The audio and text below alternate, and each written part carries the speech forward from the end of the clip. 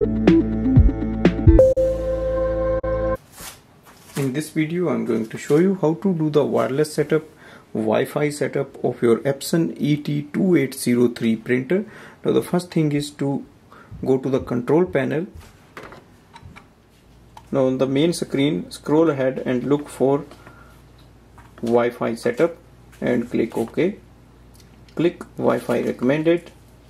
Click OK to proceed. Select Wi-Fi setup wizard.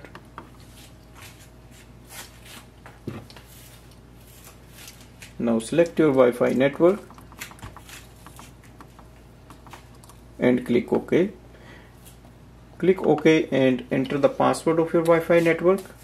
And on the main screen you will see the Wi-Fi signal, so printer is connected to the Wi-Fi network. Next thing is to add this printer in any device so that we can use it for wireless printing and scanning. Go to a device like iPhone, Android phone or any device you have. Now I'm going to add this printer in my iPhone. Open the Epson iPrint app. On the top screen you will see there is a printer home button, so select this line and then click on the home button again. It will search for available printers. Now select your Wi-Fi printer series and click on the keep using Epson iPrint.